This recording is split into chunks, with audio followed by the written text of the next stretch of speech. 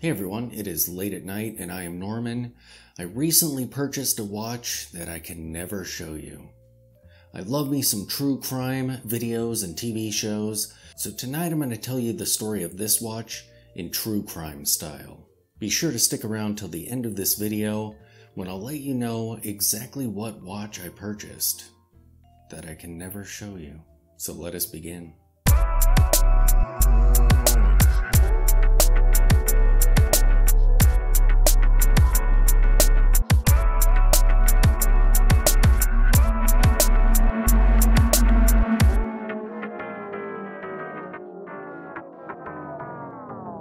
So before I begin, all the names in this story have been changed to protect them. The year was 2022. It was shortly after Father's Day. A YouTuber by the name of Justov Pinkton, his channel had just surpassed 1,000 subscribers. He hadn't even contemplated purchasing a celebratory watch for this event until somebody asked him if he was going to do so.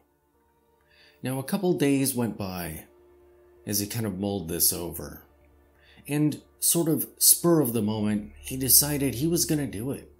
He was going to purchase a watch to celebrate 1,000 subscribers to his channel.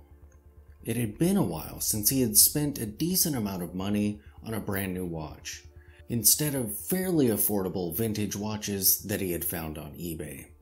So, late at night, he pulled up the watch that he was after. He found it for a good price as opposed to its retail, but it was still a decent amount of money.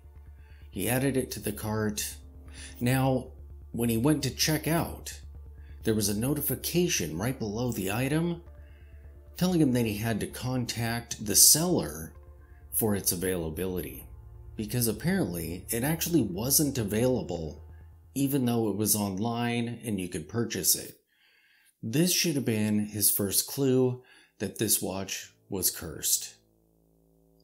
But he went through with the order, and the next day he reached out to the seller, and he got a response back, a canned response, stating that they would be working with their vendors to get this item in as soon as possible, and when it does arrive, he would be notified.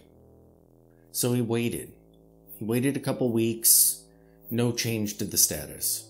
So this time he decided to telephone the company and speak to someone on the line.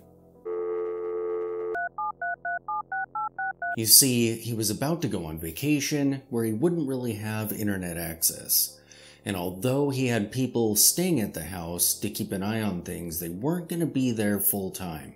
There was only a couple days that they would be at the house all day, and he didn't know if this would need to be signed for when it got there. And having had scary issues with stuff like that in the past while he was out of town, he really didn't want to have to risk it, but he had kind of waited too long for that status to change. So he telephoned the company and spoke with someone. They had no idea of when it would actually show up, but there was a similar one that he could swap it out for. So Justov thought about it for a little bit, and he decided it was close enough to the one that he ordered. He would go ahead and do it, and it would save a little bit of money. This was a little bit cheaper.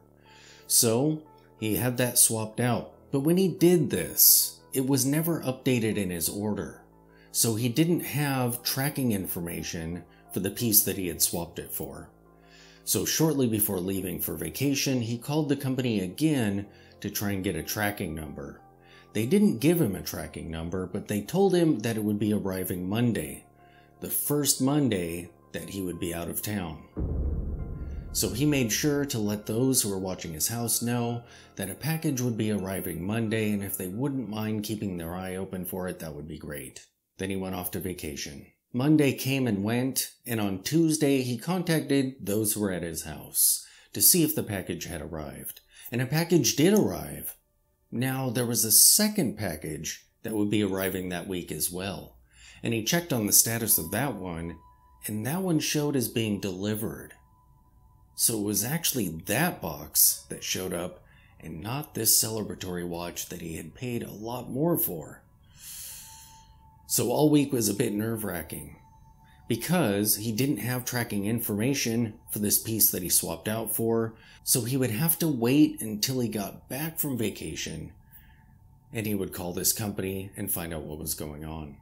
So he got home, and he called up the company, waited on the phone for about an hour or so, finally got through to a person, only to find out that according to them, it was delivered on Monday. He had a heart attack. So he insisted on getting a tracking number from them, and he got one, pulled up the tracking history, and sure enough it was delivered. Now he was panicking. In the past, address verification services have had difficulty with his address because the neighborhood he lives in was only a few years old when he moved in. So he tried punching his address into an address validator to see if this was still occurring here and there.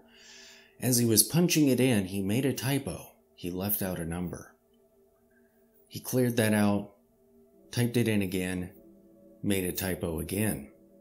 This was miraculous because he actually had never even thought about confirming the address because he paid for it with PayPal.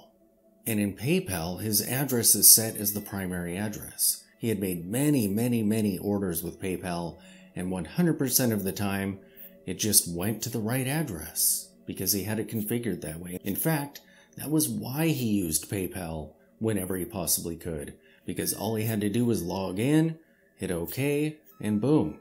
Everything just went to the right place. All the info was automatically populated properly. So he logged in, looked at his order. It was shipped to his old address. For some reason, PayPal, or the place that he purchased this from, did not use his primary address that he had configured in PayPal, so it went to his old address. Heart racing, he jumped into the car, and he drove as fast as he legally could to his old residence, the entire way praying that somebody would be there. And sure enough, there was. There was an old man who answered the door. He confirmed that a package had arrived on Monday, and it was about yay big, about the right size. And he said that he shipped it back.